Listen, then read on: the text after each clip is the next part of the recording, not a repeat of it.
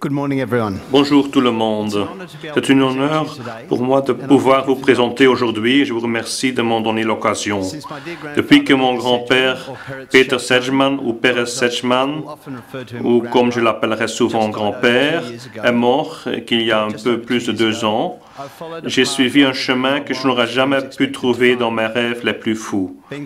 J'ai une certaine compréhension du monde universitaire, mais aujourd'hui, j'ai eu l'ambition et je remercie la Fondation Auschwitz pour héberger cette conférence et de me donner la parole. J'ai une certaine compréhension du monde universitaire, mais aujourd'hui je présente une perspective humaine fondée sur ma propre expérience de la vie réelle. Je ne pense pas que mon exposé servira à aborder des questions philosophiques profondes, mais d'un point de vue historique, les faits sont convaincants et l'histoire est de la validation de tout ce qui suit est tout à fait incroyable. J'ai hâte de mentionner également quelques anecdotes en cours de route qui ajouteront une vraie saveur au voyage. J'aimerais commencer par une histoire, donc le 3 et 4 novembre 1943, Erntefest n'ont pas explicitement été mentionnés. Donc, je vais mettre en résumé quelques minutes. Donc, automne 1943, donc il y a eu la révolte à Varsovie, à Treblinka et Sobibor. Donc, il était clair que ce n'était pas possible de compléter la dernière étape de l'action Reinhardt en liquidant donc Treblinka. Il devait donc liquider les Juifs de Lublin dans un massacre. Donc, il devait faire des tranchées en dehors de Majdanek et le camp de Travniki. Donc, ils étaient mobilisés et le soir du 2 novembre, le Globochnik, le successeur Jakub Sporenberg, avec les commandeurs d'autres forces et l'instruction a été donnée d'exécuter la tuerie. Donc, le lendemain, tous les Juifs ont été marchés à Majdanek et donc, ils étaient tous tirés une balle. Et donc, ils ont vraiment mis de la musique pour qu'on n'entende pas ces tirs. Donc, à le camp de Traniki, tous les Juifs ont été massacrés. Il y a 14 000 Juifs qui étaient survécus, mais tous les autres ont été assassinés aussi le lendemain. Dans ces 2 jours, donc 38 000 jusqu'à 42 000 Juifs ont été assassinés. Donc, c'était un massacre de Juifs. Et 18 000 Juifs ont péri à Majdanek ce jour-là. Pour vous comprendre l'action, donc il y a d'autres sources. Donc, le livre fameux Ordinary Men. Je vais retourner à mon grand-père. J'aimerais commencer ça par une histoire que mon frère Rod et moi étaient jeunes. Le point culminant de chaque semaine était le samedi soir lorsque nos parents sont sortis. Nous attendions avec impatience que le père de notre mère, Peter, nous garde. Notre grand-père a toujours été un héros pour nous. La meilleure partie de la soirée était quand il nous a raconté des histoires fabuleuses de sa vie étonnante. Bien sûr, aucune de ces histoires était vraie, mais nous le savions. Mais à nos yeux, ça n'a pas d'importance. Entre ces récits, il y avait des bribes de vie à Lublin quand il était jeune et aussi quelques références à ses expériences de guerre. Au fur et à mesure que nous vieillissions, tous les détails de sa propre vraie histoire, la plus incroyable, commençaient à émerger. Son récit épique de la survie pendant les années sombres de la guerre est progressivement devenu plus évident. Mais ce n'est qu'après son décès que nous prenons conscience de l'ampleur de ces expériences et de leur importance dans le contexte historique le plus large. Ainsi, au milieu des années 80, mon grand-père était incroyablement ouvert et a saisi toutes les opportunités de parler de son histoire de la Shoah. Nous avons de la chance d'avoir son témoignage enregistré dans de multiples archives. En 1995, le témoignage de mon grand-père a été enregistré dans le cadre du projet Spielberg. Ce fut le tremplin d'un projet plus long mené par le musée juif de Sydney pour les survivants écrivant leur autobiographie. En 2006, son autobiographie, As Far As I Can Remember, a été publiée. Avec la permission de ma mère Christine et le merveilleux compositeur que Frédéric a arrangé, nous avons tous reçu une nouvelle copie que je vous êtes invités à lire à votre rythme. De plus, j'ai mené ma propre entrevue enregistrée pendant de nombreuses heures comme mesure supplémentaire pour préserver son écrit. J'aimerais tout d'abord vous donner une idée de ce que c'était de grandir dans une famille juive après la Shoah à Sydney. Pour autant d'enfants juifs de mon âge qui ont grandi à Sydney dans les années 60, 70 et 80, il était incroyablement rare de ne pas avoir un lien direct avec au moins un survivant de la Shoah. Entre 1946 et 1954, l'Australie a accueilli plus de 17 000 Juifs d'Europe. Ils furent donc rétablis à Sydney et Melbourne. Donc, il y a encore 8 000 autres Juifs qui ont été absorbés par l'Autriche d'avant-guerre, dont beaucoup avaient déjà vécu dans les camps tels que Dachau à la fin des années 30.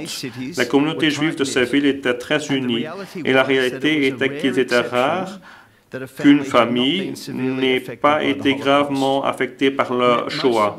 La plupart de mes amis étaient juifs, et c'était donc un fait de vie que chaque personne âgée semblait avoir traversé un de ces camps de concentration. Nous avons grandi en connaissant des atrocités sans vraiment y penser trop profondément, en acceptant simplement qu'elles étaient produites. Donc voilà l'arbre généalogique de ma propre famille. J'étais né à Sydney en 1968. Mon père était né à Sydney, un fils d'un couple viennois qui a émigré en mars 1939. Mon père était né à Sydney en 1941. Les parents de ma mère étaient juifs de Lublin. Ma mère a été né en 1946 dans un camp de personnes déplacées dans l'Italie.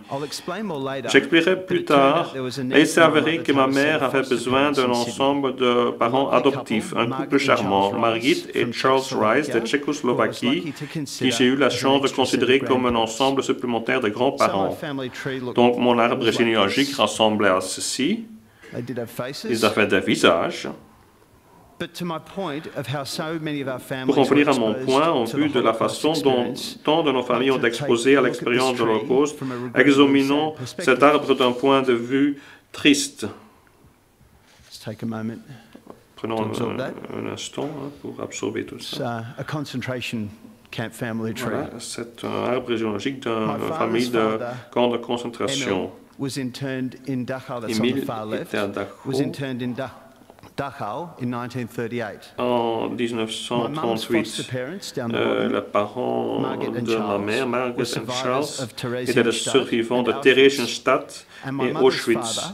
Et le père de ma mère ont survécu Majdanek. Donc, beaucoup de ma famille, ont vécu cette expérience. Mais il y a beaucoup de boîtes qui manquent, tous qui n'ont pas survécu des ghettos et des camps. Vous voyez comme les noms de Dachau, Theresienstadt et Majdanek et Auschwitz ont été gravés très jeunes dans mon esprit. Je savais que mes grands-parents souffraient énormément, vivant plus de morts et terreurs que je ne pouvais jamais imaginer. Et j'ai vu les chiffres tatoués sur les bras de Margit et Charles. Mais parce qu'ils n'étaient pas les seuls à avoir vécu cette expérience, donc c'était courant de voir des tatouages dans les bras. Donc j'ai senti que c'était un fait de vie, une réalité de vie. Il en était de même de mon histoire de mon grand-père. Aucun d'entre nous ne s'est jamais demandé si c'était plus spécial qu'un autre survivant de la Shoah. Car pour survivre à la Shoah, il était nécessaire d'avoir une histoire unique. Personnellement, cela signifiait beaucoup pour nous, mais nous n'avions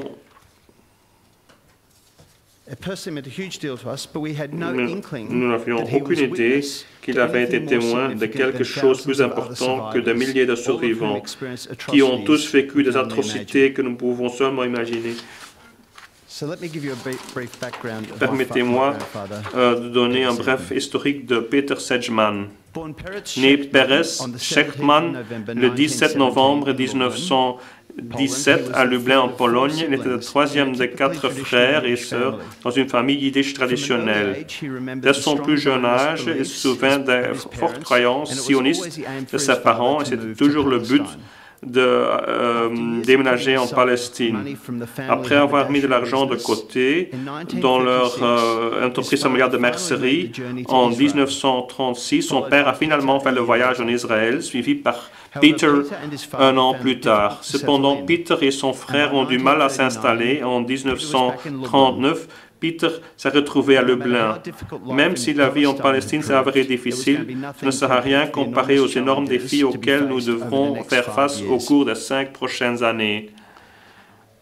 Après s'être enrôlé dans l'armée polonaise en 1939, Peter a servi 2 jours avant d'être capturé par les Allemands après l'invasion de la Pologne en septembre. Il a immédiatement été envoyé en camp de prisonniers de guerre, Stalag 2B, à Hammerstein en Allemagne, où il a été interné l'année suivante. Donc, comme prisonnier de guerre polonais, pas en tant que juif. Vers la fin de 1940, il fut libéré et retourna à Lublin, ou bien qu'il y eut encore un certain degré de liberté pour les juifs de Lublin, les apparences d'une existence contrôlée sous les nazis étaient certainement en jeu. Mon grand-père, il écrit qu'à l'été de 1941, les transports de Juifs des Pays-Bas, d'Allemagne et de Tchécoslovaquie furent tous déversés à Dublin. La population juive augmenta jusqu'à environ 200 000 personnes. Il est clair que dès le début, Peter, malgré le fait que les Juifs de Lublin étaient de plus en plus rassemblés, Peter et sa famille parvinrent à vivre assez confortablement, c'est ses propres mots. Cela était dû à sa capacité de se procurer des documents démontrant qu'il était à l'emploi de la police à cheval. Il affirme que c'était ce morceau de papier qui l'a aidé de le sauver jusqu'au point au moment où Lublin et sa famille, Lublin a été déclaré Judenrein. Peu de temps après, il est devenu évident que la fin approchait. En quelques mois, la liquidation des Juifs du district de Lublin avait commencé. Il écrit que les sélections non-stop se sont passées vers Pâques 1942. Il écrit de la douleur et de l'horreur imprimées sur le visage de sa mère. Dévasté, sachant combien il en restait peu. De plus, il était parfaitement conscient de ce qui s'arrivait à tous les Juifs transportés à Lublin. Il était clair que la destination finale était le camp de la mort. Belzec en particulier. Peter et sa famille furent bientôt réinstallés avec presque tous les autres Juifs du ghetto de Lublin dans la banlieue voisine de Maidan Tatarski. La vie de Peter et de sa famille s'est considérablement détériorée. Les maisons étaient toutes extrêmement surpeuplées. Dans la maison seule de Peter, 12 personnes dormaient dans le grenier.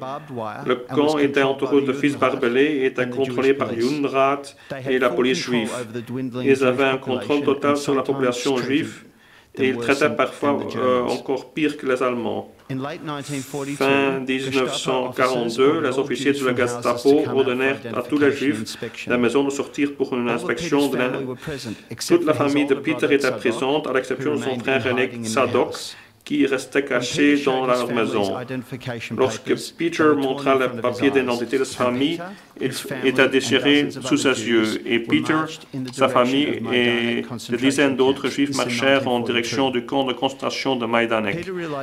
Peter se rend compte que la mort était proche et s'échappa miraculeusement jusqu'à sa maison où il se trouva Sadok, toujours caché. La joie d'être réuni avec son frère était de courte durée, car il n'était pas tardé à apprendre que les autres membres de famille, y compris sa famille, avaient été mitraillés à mort dans une forêt voisine.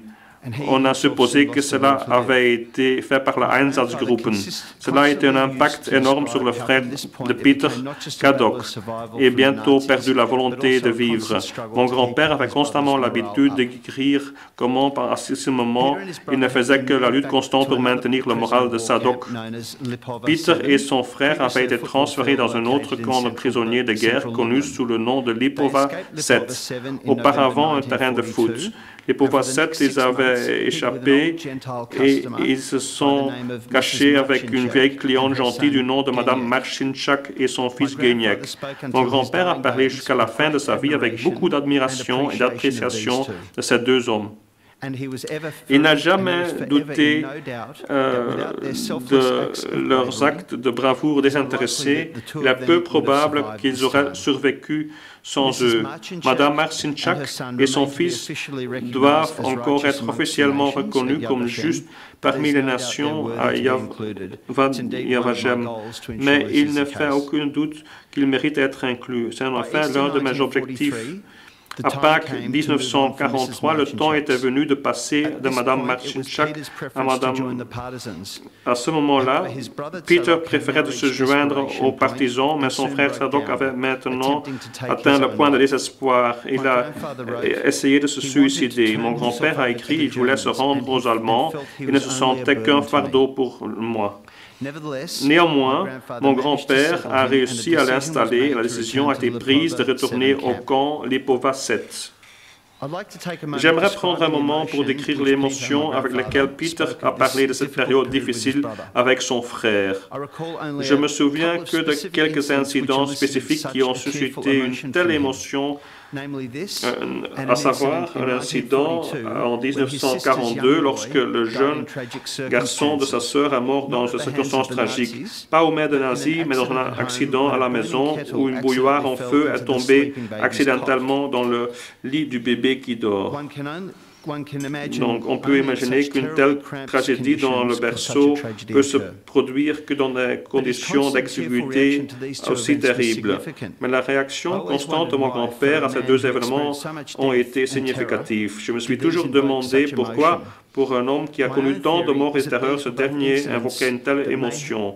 Ma propre théorie est que ces deux incidents auraient pu être évités et peut-être qu'il se sentait qu'il avait un certain contrôle sur la situation. Peter et son frère retournèrent donc à Lipova 7, et c'est là que leur vie opprimée se poursuivit jusqu'au jour fatidique du 3 novembre 1943. Tôt ce matin-là, les prisonniers ont été réveillés par des sirènes et emmenés à l'inspection. Au début, tout semblait normal, mais il devint vite évident que la garde était plus lourdement armée et en peu de temps, tous les Juifs marchèrent en procession vers Majdanek, un camp de concentration situé à quelques kilomètres seulement du centre de Lublin.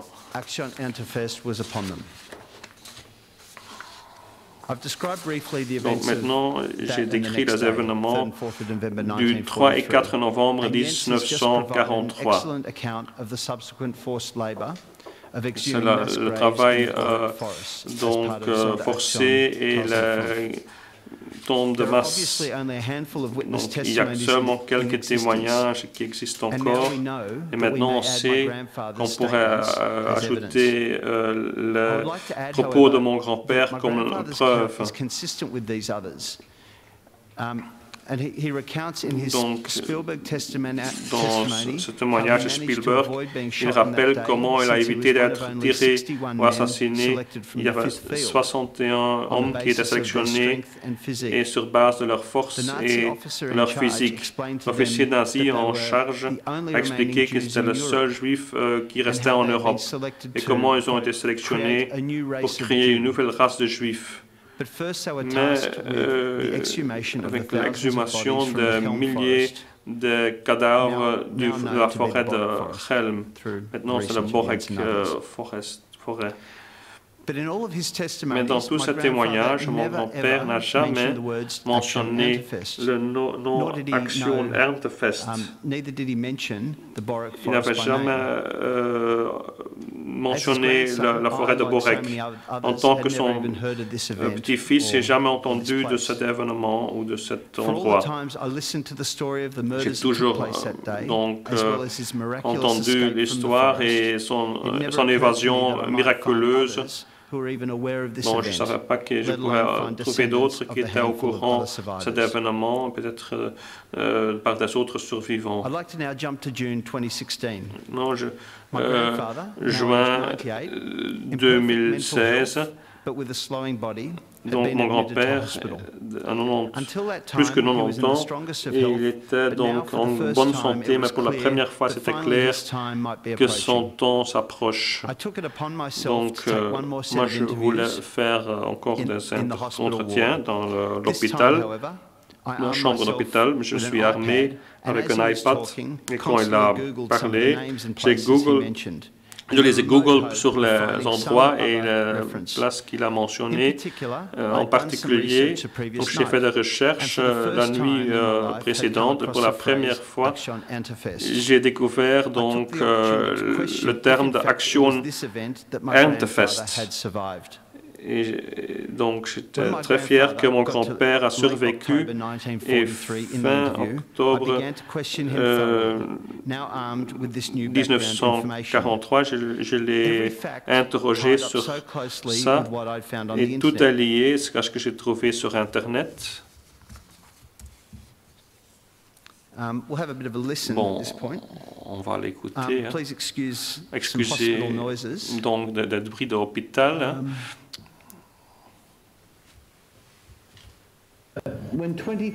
Donc, il y avait 20 000 personnes qui ont été tuées dans le ghetto.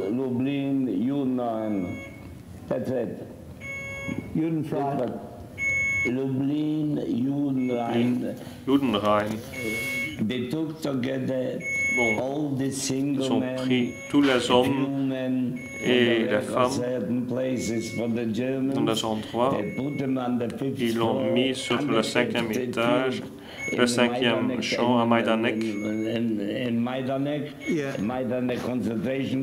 le camp de concentration. Ils ont préparé des tombes et des mitraillettes et ils ont mis la musique et puis ils ont commencé à la tuer. Oui, ils ont allumé la musique pour cacher le bruit. Donc on pouvait entendre la musique, on était au 5e étage. Bien sûr, on pouvait entendre la musique. Il était encore très vif. Donc c'était vraiment un homme dont je suis fier.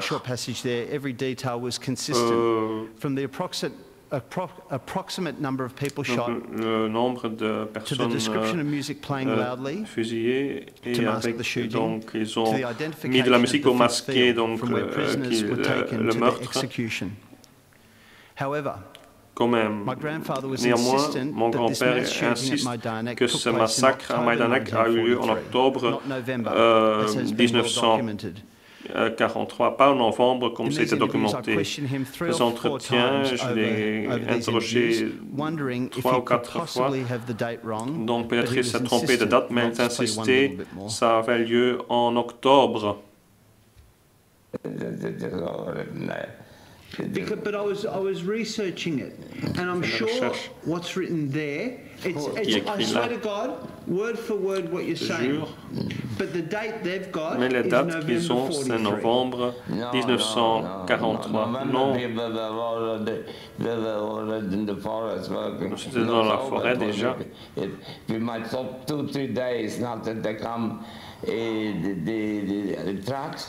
Il y a eu des poids lourds qui sont venus. Donc, il y a des discrepances de date, mais j'ai quitté l'hôpital, c'était incertain si en fait mon grand-père avait Donc, mon grand-père a bougé à une maison de repos et de soins, était encore en bonne santé, mais donc après quelques mois, il est décédé en septembre 2016. Donc, je n'avais plus pensé à vérifier. J'ai plus y pensé jusqu'à ce que mon grand-père a décédé tranquillement en septembre 2016. Et mon frère a chargé donc la vie de Peter en Australie après-guerre. J'ai recherché dans l'autobiographie de mon grand-père et j'ai fait une tentative pour voir s'il y a des choses sur Internet qui peuvent correspondre avec cette histoire. C'était temps, était venu pour voir s'il avait témoigné cette action Erntefest.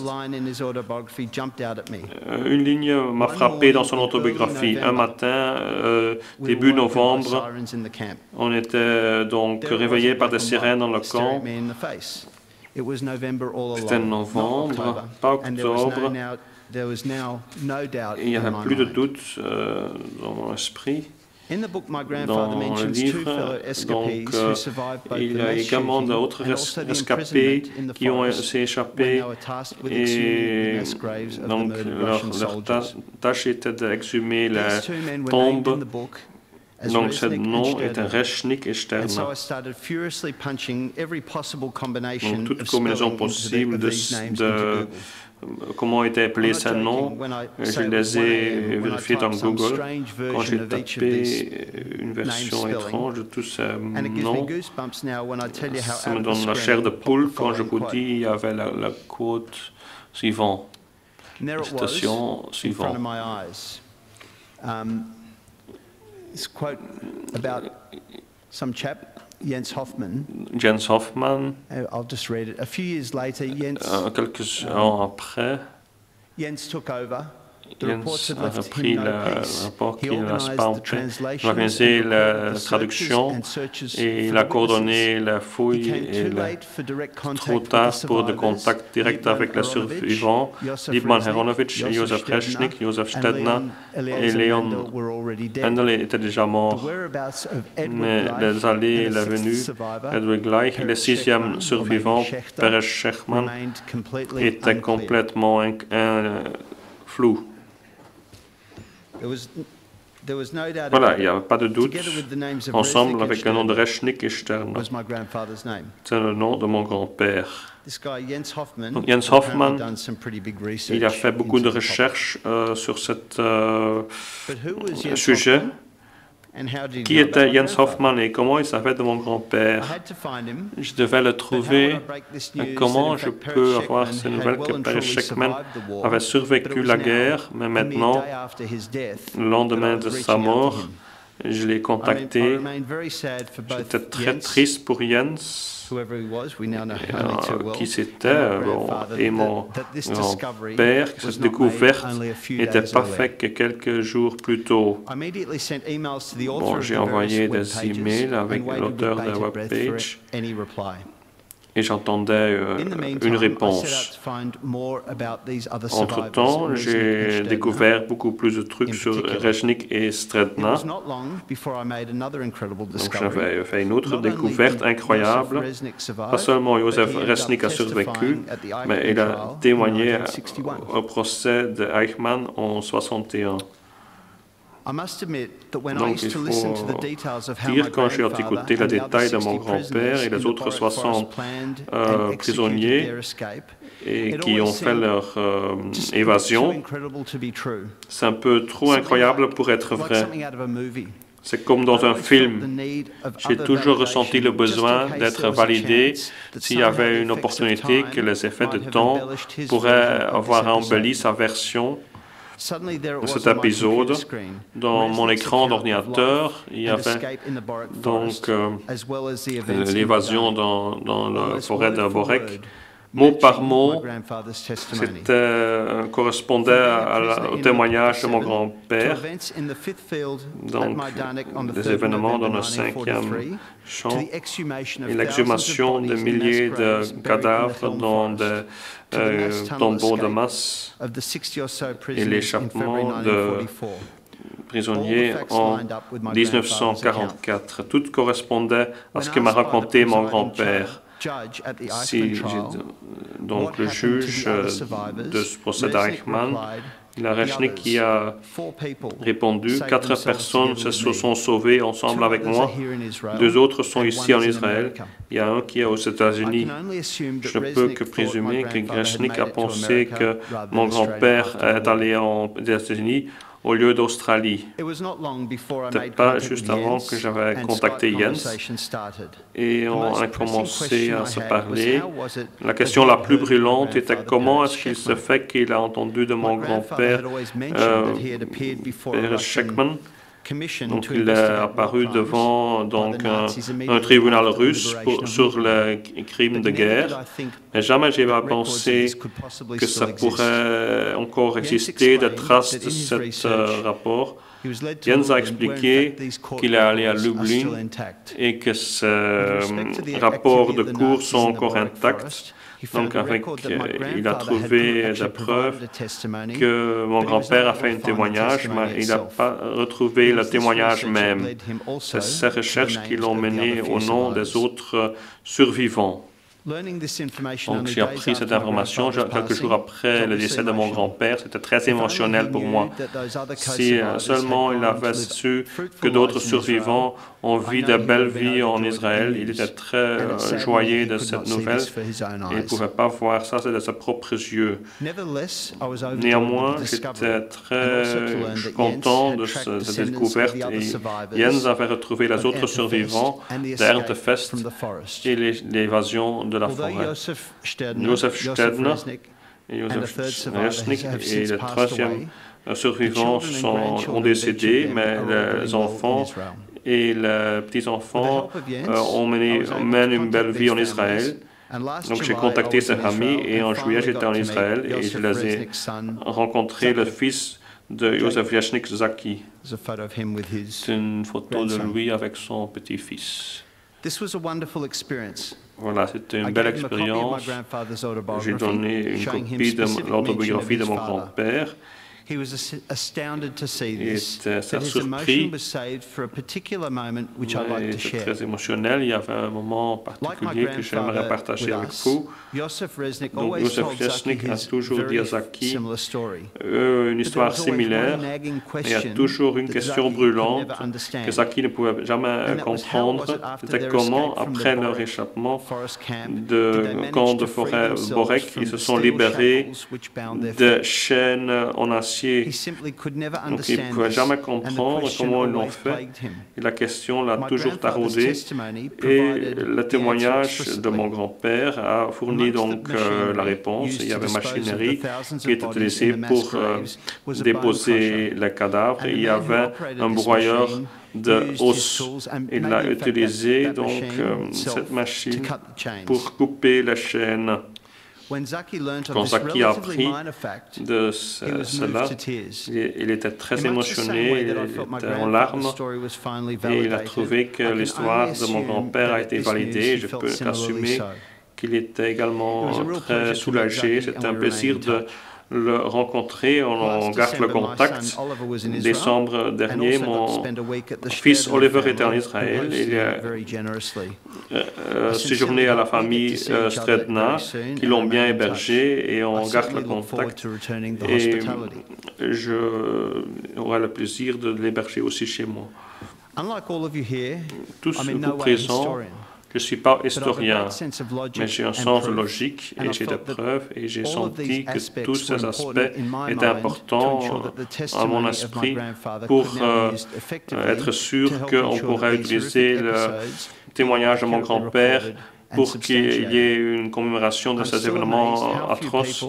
Et ça me surprend combien de personnes n'ont jamais entendu de ces événements. Et ça, c'est le thème de cette conférence. Ma propre théorie pour ça est qu'il y avait très peu de survivants qui étaient capables d'avoir un témoignage de première main. Il n'y a pas vraiment d'artefacts. Et la seule preuve, c'est qu'il n'y a pas de preuve. Ça semble pertinent avec tout ce qui a été présenté ce week-end. Sur base historique, j'ai trouvé que tous ces développements, au niveau personnel, c'était très bénéficiaire pour moi, pour trois raisons. Tout d'abord, ça m'a permis de retrouver quelques aspects de l'histoire de mon grand-père et de divulguer quelque chose qui n'était pas encore clair. Il y avait encore une validation de tout ce que mon grand-père m'a raconté, que c'était vraiment vrai. Et finalement, donc, il y a une croisée de références avec d'autres témoignages de première main. Et j'étais vraiment réjoui que je peux être ici, 75 ans après, pour vous fournir toutes ces preuves dans un forum tellement important. Il y a quelques minutes, je veux parler de sa vie après la guerre. Donc, ce n'est pas vraiment pertinent pour cette conférence, mais je veux vous donner un résumé de sa vie après la guerre. S'il n'y a rien d'autre, c'est un exemple d'une route de tous ces arbres qui étaient perdus et comment la vie a été reconstruite. Après être retourné à Lublin, mon grand-père s'est amoureux avec Stella Cohen, une jeune femme de Lublin. Elle était juive, mais elle avait l'air d'un chic-ça. Son apparence non juive a fait qu'elle a obtenu de faux papiers. C'est comme ça qu'elle a survécu à la guerre. Ils ont senti que Lublin en Pologne n'était pas une place pour eux. Ils étaient choqués par des commentaires comme les Juifs. Ils poussent comme des champignons dans la pluie. Et en 1945, ils se sont mariés en Lublin. Ils avaient fait des projets pour sortir de là. C'est par l'organisation juive, le Joint, à Santa Maria al Bagno, dans l'extrême sud de l'Italie, ils ont été réfugiés. Et c'était ici que ma mère était née. Voilà mon grand-père Peter avec ma grand-mère Stella. Belle photo, ça reflète leur joie à l'époque. Et ma mère était née en 1946. La famille en Italie, ils ont de beaux souvenirs de cette époque-là. En 1949, ils se sont partis pour l'Australie, pour Sydney. Il y avait de nouveaux problèmes qui ont surgi dans 2 mois. Ma grand-mère Stella était diagnostiquée multiple sclérose. Et malheureusement, elle était grabataire. Et elle est allée dans l'hôpital en 1952 pour jamais plus marcher. Mon grand-père s'est établi comme commercial et il travaillait comme représentant commercial et était toujours en route.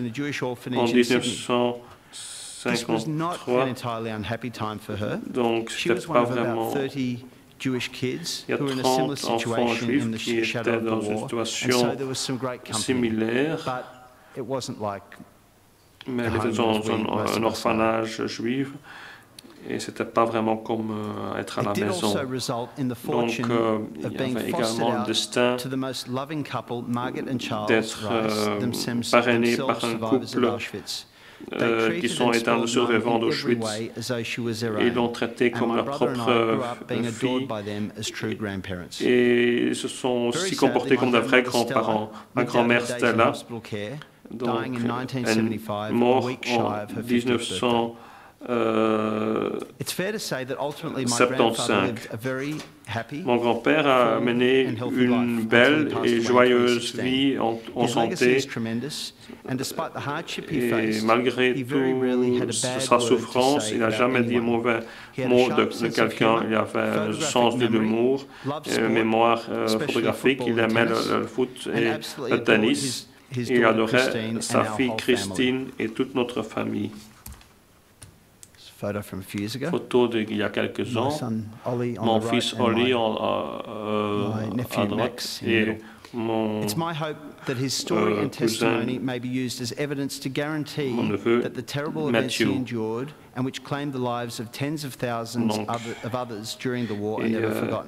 Des milliers de vies qui ne doivent pas être oubliées. Je remercie pour toute la recherche que vous faites et je suis très reconnaissant pour ça. Je vous remercie.